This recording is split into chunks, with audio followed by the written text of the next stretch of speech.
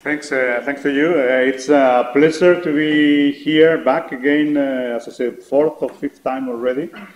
Let me see if I can get this going. Okay, so it's the fourth or fifth time that I come to Neuchâtel, always because of thanks to Philippe. And it's a pleasure to come to Switzerland. I've been traveling a lot to Switzerland just for professional reasons during many years, and anyway, coming here is a little bit like coming back home. So, as Philippe mentioned, I had this honor of being appointed as the 2021 Distinguished Lecturer for the International Association of Mathematical Geology. And I was supposed to be touring the world, giving talks about mathematical geosciences and explaining how important mathematics in geoscience are and informatics, and just trying to lure people to join the International Association of Mathematical Geology if you are not a member yet. 2021 has passed, and in fact I didn't travel anywhere to do any talk. So I told Philippe that I would take advantage of this talk as my first and last 2021 DL lecture, and I will just inform IAMG that I actually did one travel, and I did act once as the distinguished lecturer live in front of an audience. So the association is an association with more than 800 members from all over the place in 65 countries, and it promotes the advancement of mathematics, statistics, and informatics in the geoscience. It was founded in 1968 on occasion of this 23rd Geological Congress, and it has been running, I would say, successfully ever since. We publish a number of, the association publishes a number of journals, and again, if you are not a member of the association, I encourage you to join the association, and also to try to publish on any of our journals. The flagship journal is the Mathematical Geoscience, formerly known as Mathematical Geology. And it started right with the foundation of the association, and then we have computers and geoscience, we have natural resources research, applied computing geoscience, and then there is a newsletter that is distributed among the members of the association with a biannual frequency. So this would be the pitch, just to introduce the fact that this could have been one of those distinguished lecture talks. And let's go into the talk. The talk, this one is called, my name is Filter, Kalman Filter. I'm sure that it reminds you of some movie. Okay, they will be like James Bond introducing itself. I'm Jaime Gomez-Hernandez from the Research Institute of Water and Environmental Engineering at the Technical University of Valencia. Philippe said it, I like catchy titles, like It's Normal Not to Be Gaussian, or The Danger of Parsimony, or Upscale Invert Go, or Disjuncting Kriging, the Untold Story. This story was never told because the paper was submitted to the author of the creator of Disjuncting Kriging, and of course, I mean, he was very, very critical about it. So the Untold Story is still untold. I like short titles, like Complexity. I like long titles, like The Power of Transient Isometric Data in inverse modeling, an application of the localized normal scoring mechanical fitted with covariance inflation and in a heterogeneous bimodal hydraulic conductivity field, which is the basis of the example I will show you later. And I like, as I said, controversial titles like this, To Be or Not to Be Multi-Gaussian, that Philippe mentioned before. And I always like to say a little story about this paper. This paper was submitted to Water Resources Research probably in 1989, 1990 for publication, and it came back to me with, I have some suspicion about who could have been the reviewer. I never found exactly, but basically it was, the reviewer said that it was a pamphlet, and it should be published in some of these yellow press journals or magazines like the National Enquirer. For those of you who haven't been to the US and who may not know what the National Enquirer are, or is, it's a magazine, it's one of these yellow magazines that you can buy in the aisles of the supermarkets just while you are waiting for the cashier to just cash your products. And they have, it could be like this one. Angie's deadly liver damage, pregnancy and wedding heartbreak, 12 million tele book, Lonely Life has a hoarder, adoption shock. It's this kind of very sensationalist type of news. So I figure myself like something like this. Okay, to be or not to be with the Gauss on the danger of parsimony by Jaime Gomez-Hernandez in the cover of the National Enquirer. This paper was eventually published. I tried to publish in Water Resources Research, but I got certainly, I mean, I spoke even with the president of the Hydrology Division of the American Geophysical Union just to ask, I mean, how come the editor didn't filter the reviewer? And how come the paper couldn't be published there? And I was told that Jaime stopped following this route because this is not going to be published, and it's better that you don't push it anymore.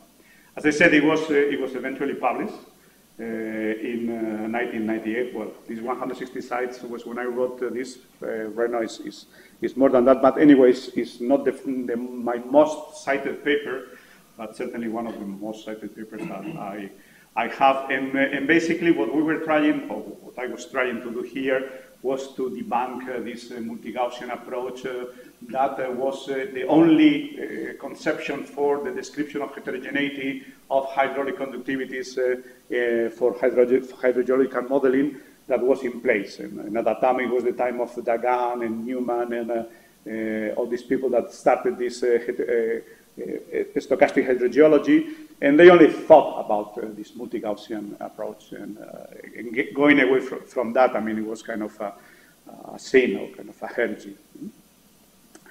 So anyway, this is just the introduction to be a little bit light. So what is this talk about? This talk about, what I want to introduce you is give you a very quick primer about the Kalman filter, going from the very simple Kalman filter that as introduced by Kalman in the 60s to the more complex normal score ensemble Kalman filter that I will be using later for the example that I will show you at the very end. I will introduce you to this Kalman filtering from the mind of a geostatistician, because at the end, the equations using the Kalman filtering are the same ones that you use in simple cricket. And I will identify you the terms. I mean, it's exactly the same. I mean, the only difference is terminology, but at the end you have exactly the same equations. And I will show you an application to this stochastic inverse modeling applied to hydrogeology, to a bivariate non-Gaussian conductivity field. And yeah, that's what I will do. I keep receiving a phone call. Anyway, so let's this is what I will be talking about. What did Kalman do to start with? So in 1960, Kalman works with this kind of linear systems. Okay, these systems that transit in time and transition in time with a linear model. In which basically the state of your system, which will be x at time t, depends linearly on the state of the system just some time area. So in a previous step, t minus 1. The Kalman filter is an assimilation procedure, and I will explain what I mean. And it was used for the first time in the Apollo missions that brought Neil Armstrong to the moon. So it was really really successful. So they work with this linear operator, and we are used to work in discretized environments. So we could write this just basically in a vector matrix expression with a vector of my states at time t depend on the states at time t-1 through some kind of linear operation. And this linear matrix will be this matrix A. And I just, for those of you who have not seen Kalman filter or this nomenclature before, I just put this these equations here, so it's clear what the linear operation means and what the states are. So imagine that what you are the state you are considering just one of these unmanned vehicles, okay, and this vehicle is moving, and the state of the vehicle will be the position and the velocity. So the state vector will be just in 2D, the position in x, the position in y, the velocity in x, and the velocity in y. Okay, and this state depends on the position that was just one instant before, so delta t before, x and y in this previous position, and also depends on this and the velocities in the previous position, in the previous instant. And these two, I mean, the state at time t is related to the state at time t-1 through this matrix, which we have here just ones in the diagonal, delta t is up here, 0 down here. Basically, we have this expression, as I told you, the state at time t depends linearly on the state at time t-1 through this matrix. And if we were to develop these equations, what we have is that x at time t is x at time t-1 times the velocity multiplied by the delta t. Y is the same, y at t-1 plus the velocity in y multiplied times delta t. And we will assume that the velocity is just remains constant. Okay, so the velocity at time t is the same as at time t-1. This would be my system equation, my state transition equation. Okay. So that's what I mean by the state of the system. In this case, are just position and velocity, and the fact that it evolves in time in a linear way is because we have this linear matrix here that allows me to know exactly which will be, to predict which will be the state in the future based on the state in the past through this linear process. Okay, so let me get back to here. So this will be my, as I say, my state equation.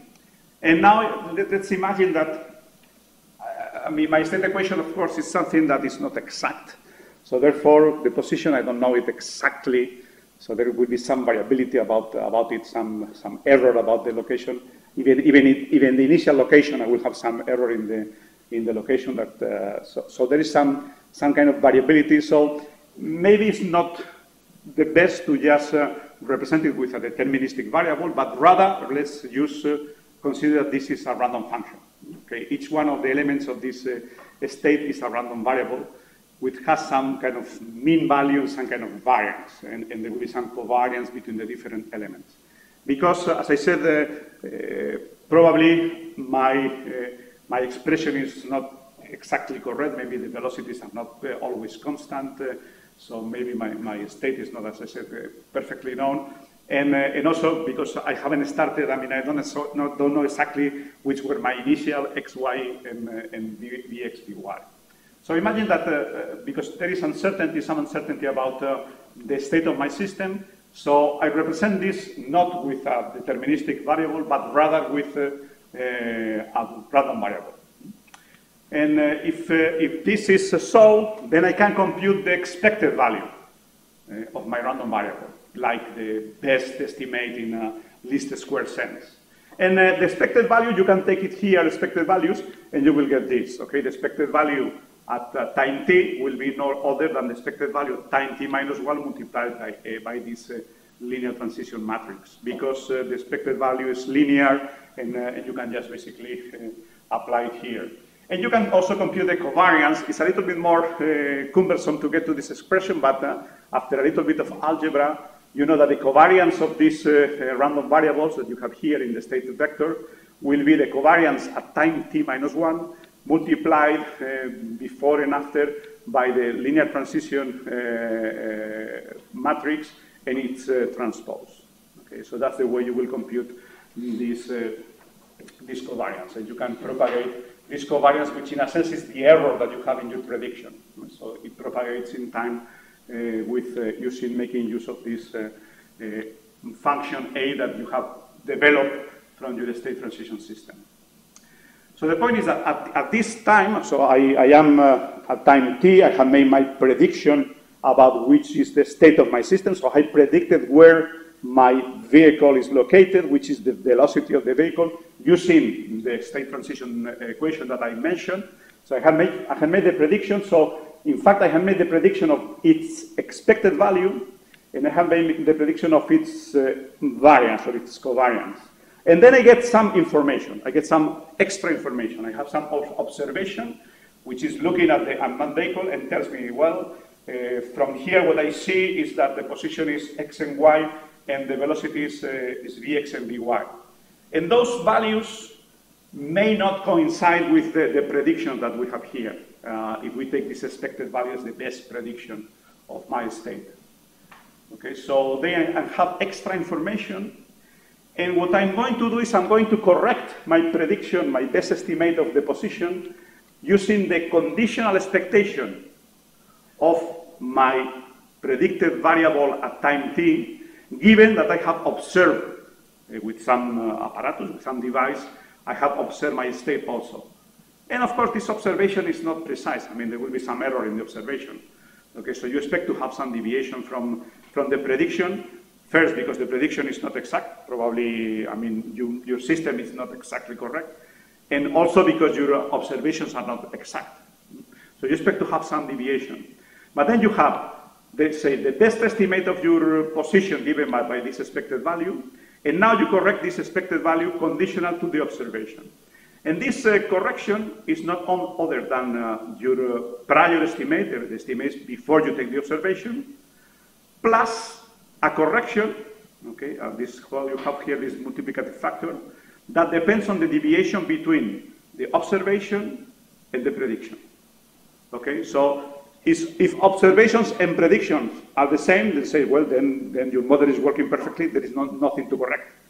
Okay, so if observation coincides with the prediction, it says the method is working perfectly, and my expected values or my prediction should be exactly what the forward model told me. I mean, what the application of this forward modeling is telling me. But as soon as there is some deviation, then we are going to apply a correction. And this correction is this K thing here, you see here, this K matrix, which is called the Kalman gain, which, for those of you who are geostatisticians, happens to be exactly the weights of the kriging, so the simple kriging weights. And it's a matrix because this is a vector, so we are estimating all the variables. We are estimating x, y, vx, and vi.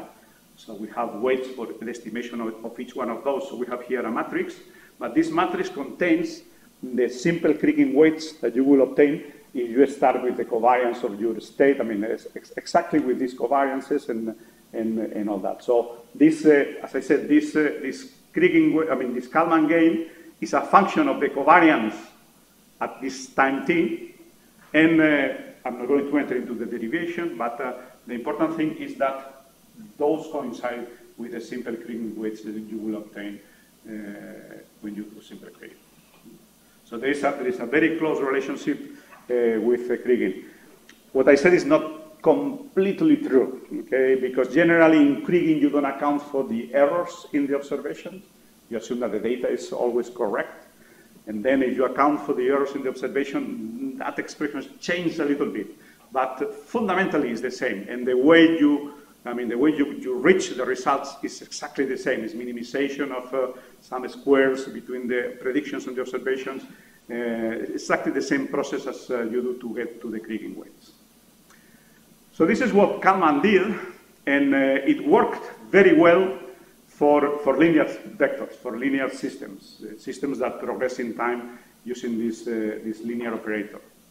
Okay, and these are the equations that they use, and intuitively they are very, very simple. I mean, it's clear that, yeah, I mean, you correct your estimate of your prediction when you forecast the position of your vehicle in this case by taking the forecast plus some correction, which depends on the deviation between the observation and the forecast.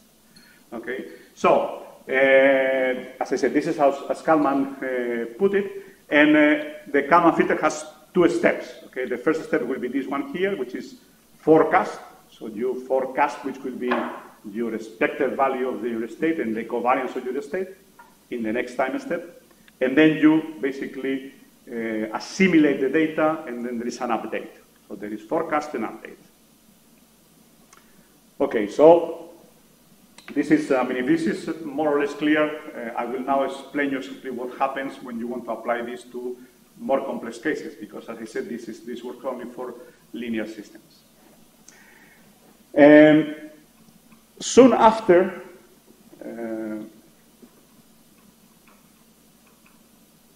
in fact, I put you here. No, it's the same equation. I'm sorry. I told you there is a function of the covariance, and the function is this one here. Okay, so the covariance, the conditional covariance of x given the observations is equal to the identity matrix minus the Kalman gain multiplied by the covariance of x of t. Okay, so you compute the conditional expectation of your position and the conditional covariance of your update position. So you have, and this will be the expected value and the covariance that you will use to make the next prediction that will go in here to make the next forecast and to make the next update. Okay, so you compute, as I said, both the conditional expectation and the conditional covariances that become the real expectations and covariances to be used for the forecast in the next step. So, well, basically, what you see here is this is your unmanned vehicle moving around, and and what you have is your prediction. Yes, vision control is making some prediction with a model which is not perfectly exact. So this is the prediction of the model. Then you take a measurement, and the measurement tells you that the vehicle is here, and there is a correction that says, well, maybe it's here. And from here, you make again a new prediction of where the vehicle is going. And the truth one is the solid line. And then there is another observation which is very close to the prediction, so there is no correction here. There is more prediction from vision control. It tells you that the vehicle is here, but actually the measurement is here, so there is another correction. So that's how it works. Okay, so you make a prediction, an observation, and then there is a correction based on the difference between the prediction and the observation, and you keep assimilating real data as time passes. What happens when you have a nonlinear operator? This was developed in the 60s. Computers were not still. I mean, this was programmed in a tiny computer that went in the Apollo mission. It could be, but I mean, they didn't have too many tools at that time to do much more complex things. So what happens is the operator is nonlinear. What happens is my dynamics of my system evolves in time in a way which is nonlinear. So I know which is the evolution of my state as a function of the state in a previous moment, but it's a nonlinear operator, which would be basically, say, a transient groundwater model. Okay, the heads at the time t depend in a nonlinear way from the heads at time t minus 1. So what do you do when the operator is nonlinear? Well, they said, I can go again to my discretized version, and I can approximate my state, my vector of state, as a linear combination of the states at time t minus 1 with some matrix A that will be approximated by basically the Jacobian of this function with respect to the variables. So I have here an approximated function that will allow me to forecast my state in the future using a linear operator, because I need this linear operator to be able to propagate my expected value, if I consider that this is a random variable, into propagate my covariance. So when I have this relationship, I know how to compute my the expected value of my state variable in the next time step, and the covariance of my state variable in the next time step. And if it's not linear, I cannot do it easily. Okay? I cannot do it, at least I cannot do it analytically. So they said, well, this may work if this approximation, I mean, is acceptable. And you just basically apply the same equations as before. The expected value conditional to the observations will be the expected value after the forecast plus the correction, which multiplies the difference between the observations and the forecast. But the problem is that this approach deteriorates very quickly. So this covariance keeps moving in time, but because this is an approximated equation, this covariance departs very quickly from the true covariance that will be associated with this nonlinear function. If you were able to somehow compute the covariance for that nonlinear state transition function.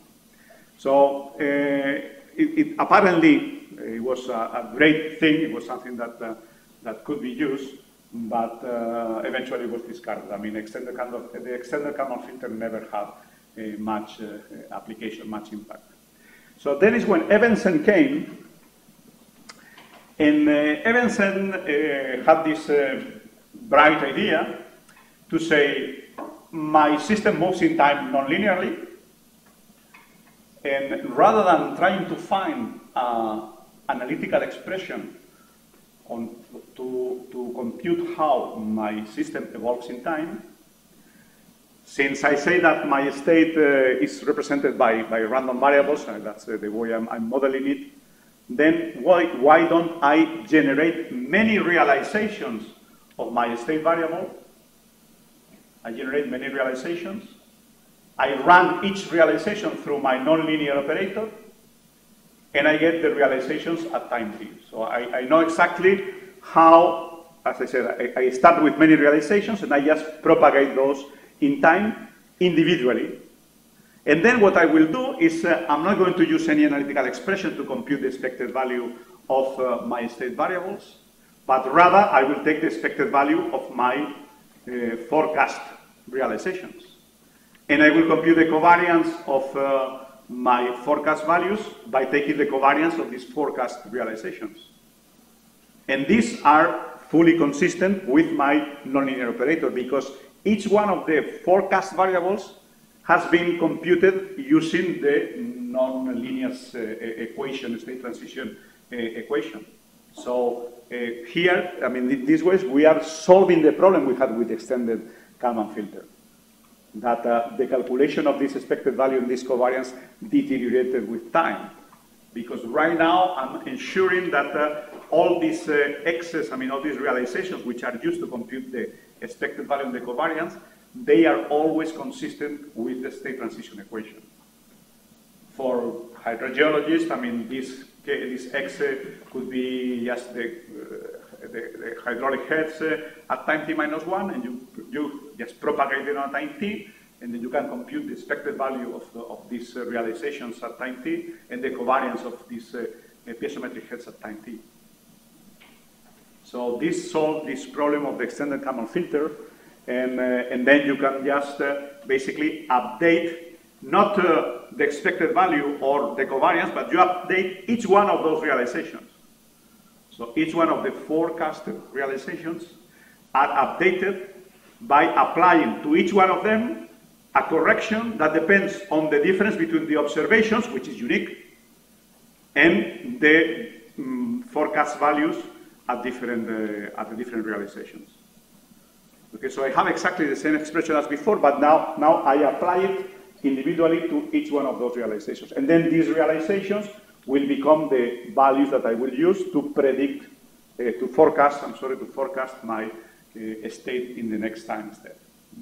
So each time that I assimilate data, each time that I get observations Y, then what I do is I correct the state of my system by analyzing the differences between the observations and the predicted values, the forecasted values in each realization. So this ensemble Kalman filter, it proved to circumvent this problem of the nonlinearity, and it's very robust. Okay? It's working very nicely. So after these many equations, let me show you just a picture from Valencia. So you haven't been to Valencia. This is the part of the Opera House near the riverbed of the old riverbed of the Turia River that crosses the city. So the Kalman filter, how does it work? As I said, what you will do is you generate many realizations. Then you solve the state equation for each realization. With the solution of this state equation, you compute the ensemble statistics, the average of the ensemble mean and ensemble covariance. And then you apply this equation, this Kriegen equation, as I told you, to update each one of those realizations. And then with this update, then you do another prediction. And when you get the new observations, then you will make another correction with those observations. So it's a two-step approach. Forecast until the instant that you have new observations, and then you collect the observations and correct and update your realizations. And then you forecast again and update it again.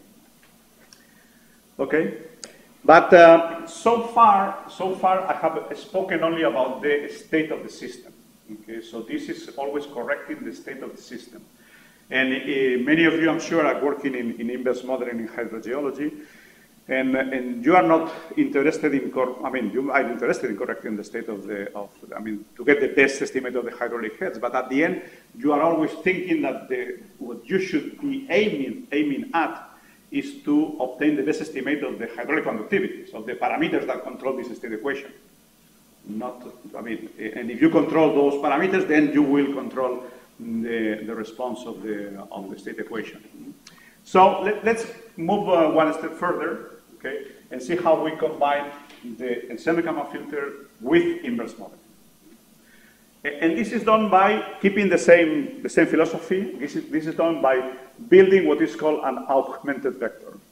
So your state is not just only the state itself, so it's not just only the position plus the velocities. It's the position plus the velocities plus the parameters that control the system. In this specific case, there are no parameters, but you could think about some acceleration that could be changing the velocity in time. So there could be some parameters that are actually changing, are the responsibles of the variability on this specific example. In our hydrogeological model, we'll be just modifying the conductivity, so the porosities. So we have now a new state.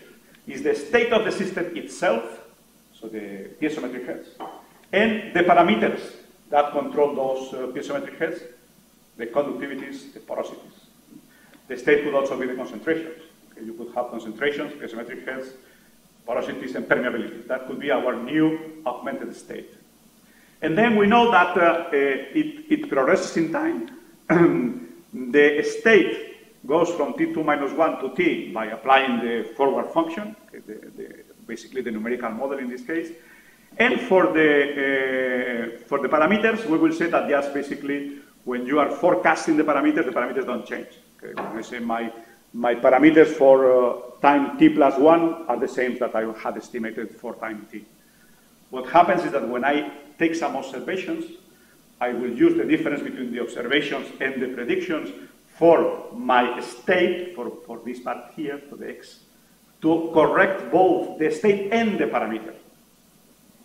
Okay, so what it will happen is I change now, rather than using this compound vector, I have just a vector Z with both states and parameters that will depend on my vector Z at T minus 1 through a new function psi that combines this state transition equation plus this, we just keep the parameters the same from T times T minus 1 to time T. So, but once I have basically reformulated my problem exactly the same as I was using it before, I can do exactly as before. I can generate my realizations of both the parameters and the solution of the flow equation, and then I can move that in time, okay, by solving this equation. So I can do the same thing. I can just generate many realizations here and move them in time. So I do my forecast, then I compute my average, my ensemble mean and my ensemble covariance from the realizations, and then I can do my correction when I take some observations. So I will get a correction, and these corrections will correct me the state of the system, the piezometric heads, but will also correct me the conductivities. Okay, because I will have here this covariance will be the covariance between the piezometric heads and the conductivities, and the conductivities with themselves and the piezometrics with themselves. Okay, so we have here all the covariances and all the cross covariances between state and parameters of the state equation. Okay, so you can correct, so you can update the values of the parameters as time goes by, as new information is being gathered. Okay. So this is the way. I mean, this application is the one that basically gained lots of attention in petroleum engineering. I mean, all of a sudden, I would say at the end of the 1990s, basically all oil companies, starting basically with the Norwegians, discovered this possibility of doing inverse modeling using the ensemble Kalman filter, because there is no, as you see, there is no optimization here. The only thing you are doing is this Kriegen equation. This Kriegen equation applied to the many realizations, and this allows you to actually refine, I mean, correct after several iterations, correct it after several iterations, and get a very good estimate of the parameters of the model. So, the good thing about this approach is if the function, the state transient equation is linear, and you are using a multi-Gaussian model, then you can ensure that the update parameters are fully coherent with the observations. In the sense that, if, as I said, if this were to be linear, and the model you use is multi-Gaussian, when you obtain here these predictions, and you have predictions for the state and predictions for the parameters, there is full coherence. I mean, if you were to solve the equation, the flow equation for those parameters, it will give you the predicted observations. When this is nonlinear, that doesn't happen. You have some predicted parameters, and maybe the values of the state are not fully consistent with the predicted parameters, so that requires to do something else. Okay? That requires to do one additional modification. But I mean, if you are linear and Gaussian, then everything is fully coherent and is optimal in some sense. So the good thing of ensemble Kalman filter for inverse modeling is that it was very well for Gaussian fields, even for nonlinear functions. Okay, so even in that case, it works very well, and it's very efficient because there's no optimization. I mean, as I said, the only thing you have to do is compute this experimental mean and experimental covariance and use this Kriegen equation. That's all you have to do. It's very quick and fast. Some disadvantages. There is, because these covariances, at the end, the only thing that the covariances captures is the linear relationship between the values at time t and the values at time t plus 1. I mean, you don't have this linear relationship between the state and between the parameters. Then, at the end, when you apply it many times, even if you start with realizations which are very far from Gaussian, this application of this Kriegen equation that is based on the covariances, at the end, yields you results which are Gaussian. Okay, so you start with something which is not Gaussian, and you update it, and at the end, it looks Gaussian. Okay, so it's good for Gaussian cases, even if it's not linear, but it's better to be Gaussian. Some other problems is that because you are estimating the mean and the covariance using this experimental approach, I mean, using these many realizations, you need you need many realizations to get a good estimate of the mean and the covariance. If you use too few realizations, then the covariance is always underestimated, and the mean may be not very well estimated. So you need to have enough number of members in your ensemble so that you can get a good estimate of the mean and the covariance. Because of that, if the ensemble is not too large, then what happens is that it tends to collapse. I mean, the variability, it keeps decreasing as the assimilation moves, as time moves, and then everything collapses into something which may be correct or not. So you want to keep some uncertainty about your estimates all the time. The experimental covariance doesn't have to be positive definite. Okay, so sometimes the solution may give you some problems because it's experimental. I mean, you are not fitting any one of the allowed covariance functions to these experimental calculations. And because of that, there could be some kind of spurious correlations between points which are very far apart that may appear as they are correlated when they are not. I mean, it's just correlations that appear in the calculation, but they are fictitious. So some solutions to these problems are the covariance localization, covariance inflation, and the normal score transform. I don't think I'm going to enter much into these two here, into the localization and the inflation. I will just tell you about the normal score transform, which is crucial, is critical if you want to deal with non-Gaussian variables.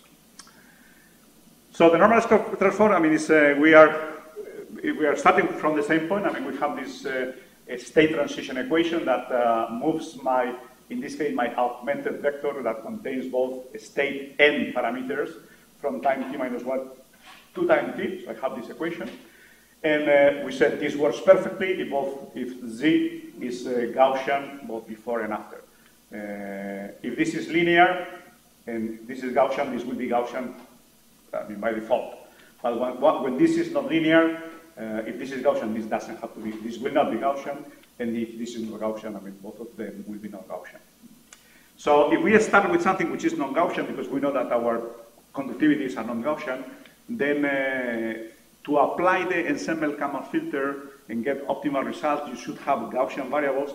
So the only thing we are going to do is to transform both zt and zt minus 1 into Gaussian variables, at least marginally Gaussian. Okay, you will not be able to do it multi-Gaussian, but at least marginally Gaussian. So what you will do is reformulate this expression with another expression that relates ut and ut minus 1.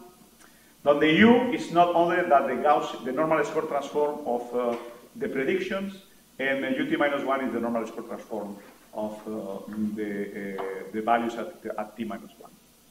And what is this? I mean, how do you move in time this expression? What is this transition equation here? This capital gamma. Well, as I said, if u is the normal score transform of z, and ut minus 1 is the normal score transform of zt minus 1, and you can know which are these equations, these transformations, then you do a little bit of algebra and you find that the capital gamma will be this convolution of the normal score transform at t multiplied by the state transition equation multiplied by the normal score at t minus 1 inverse. Okay. So it's a little bit complex, but I mean, you can find out which is the state transition equation. You can find that one, and then you can work in normal space. So you will ensure that when at the end you back transform your predictions into real space, then everything will be, I mean, you will preserve these non-normalities, these non-normal situations that I was talking about. Okay, so just so to put a little bit of relax, let me show you another picture of Valencia, and let me just put you just a summary here. So I don't know if you can see it well. So we started with a linear system, and at the end everything is the same. It's this transition equation in time. You start from your state at t minus 1, and it moves on t linearly. That was Kalman, and you can express it as a simple matricial equation. The extended Kalman filter uses a nonlinear function, but then there is an approximation in this linear thing, so it never worked well. The ensemble Kalman filter, what you do is you substitute the random variable, but many realizations that evolve in time according to the system transition equation. The augmented ensemble Kalman filter, what does is brings the parameters into the state equation, so you update not only the state, but also the parameters. And then the normal score, basically what it does is just, it takes normal scores of both, makes that both sides of the equation here are Gaussian, and therefore you ensure that you will have basically the semi-Kalman filter will be applied to Gaussian variables. Okay, you will be applying it to these u variables rather than to the x variables. You apply to these u variables that are Gaussian, and then you ensure that the Gaussianity is kept in the loop. Okay. So I'm going to show you just an application of the normal score in semi-Kalman filter with this bimodal reference thing. So let me change the light.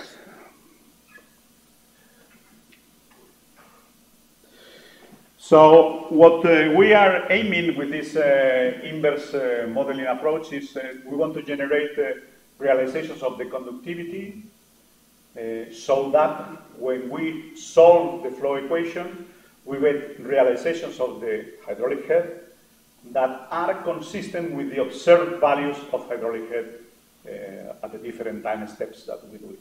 Okay, so at the end, I'm looking for representations of the conductivity that when I solve the equation in each one of those, each realization matches my observed piezometric heads.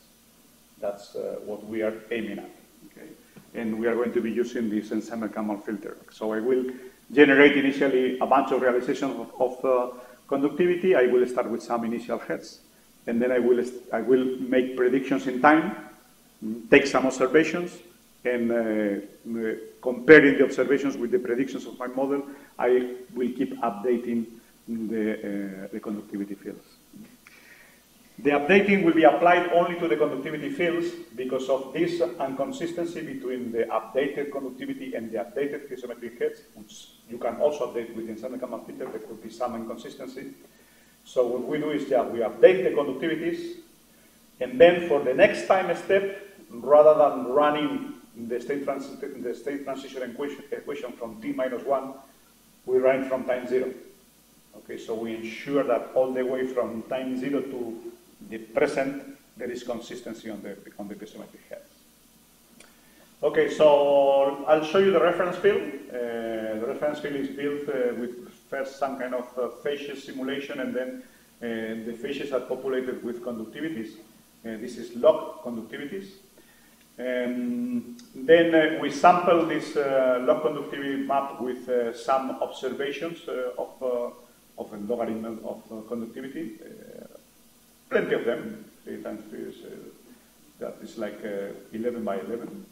So it's 120 observations of conductivity. And then we will be running the forward model of, it's a synthetic example, of course. We will be running the forward model and basically sampling for piezometric heads at the locations that you see here. I don't know how many there are, but there are quite a few, 40 or so observations. So we have many observations of conductivity, many observations of piezometric heads. This is my marginal distribution of the conductivities, clearly by model, clearly non-Gaussian. So, as I said, the first examples we tried of the ensemble Kalman filter without the normal score transform, we start with many realizations that basically follow these patterns. Okay, we use some kind of training image to generate first the phases and then to fill in the conductivities. You start with many realizations like that, but as you keep updating them, at the end, the distribution of the conductivities is Gaussian. This covariance thing is basically brings this Gaussian flavor into the updated values at the end. Okay, so the only way to get back the bivariate distribution is to use this normal score transformation before and after. So before making the prediction and after making the prediction. So let me show you some results. This is, for instance, one of the realizations generated, number 550. I think there were 1,000 realizations we use here. This realization, you can say it already looks somehow similar to the reference because you have 120 conditioning data. So we have lots of conditioning data here. Yet the mean of all the 1,000 realization looks like this. You can see that, I mean, the channels are more or less there because of this conditioning data. And this is, well, this is another scenario. I mean, I ran a couple of scenarios. I don't recall right now which is the difference. Probably have more conditioning data here. I don't recall right now which is the difference between these two. Don't worry. And this is the reference. So this is what you can see.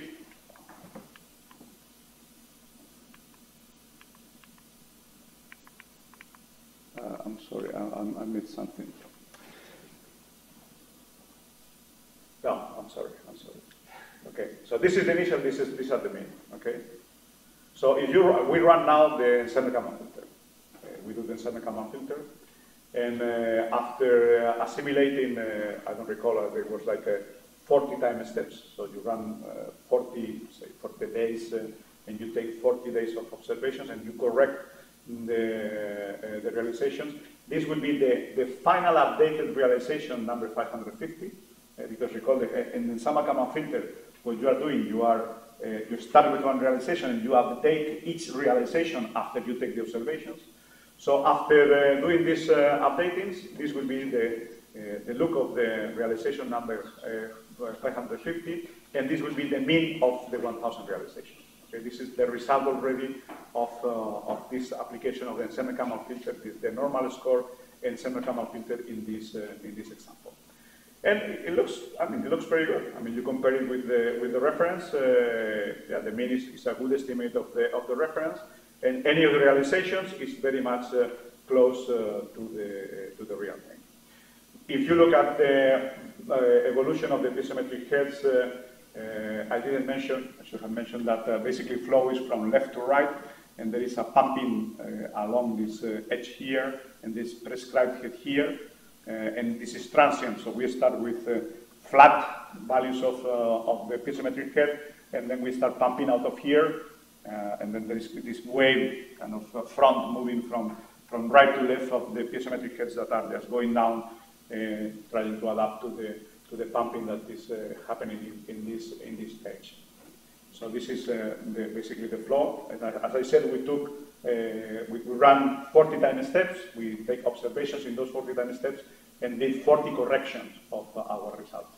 And this is what you get, which is pretty good. This will be the true piezometric head in 2 control points. This will be all the piezometric heads in all the realization, the 1,000 realizations at the beginning, and this is the true piezometric heads and the realizations at the end. And again, there were like 40 time steps here of basically assimilation, and then there is just prediction. There's no more corrections in the following, so you see that the prediction is pretty good with very little deviation with respect to the observed piezometric heads. And then, well, this is the initial standard deviation. So you take the average of the standard deviation pixel by pixel through the 1,000 initial realizations. And this is how the standard deviation evolves in time. This is after the first assimilation, after the 10th assimilation, and after the 50th assimilation. So you see how the uncertainty that will be represented by the red values here with the largest standard deviation goes decreasing, and at the end there is only uncertainty at the end, on the edges of the channels, basically. That's the only remaining uncertainty is right there. Larger uncertainty close to the piezometric, the constant piezometric heads, because there the head information is lesser. No, the head is fixed, so there is not much variability on the heads, and it doesn't matter much how much is the conductivity, because your head is not going to change much. It's fixed by the constant head on the left, but at the end the standard deviation is pretty nice. It's very much reduced everywhere. So you may say, well, but you have too many conditioning data.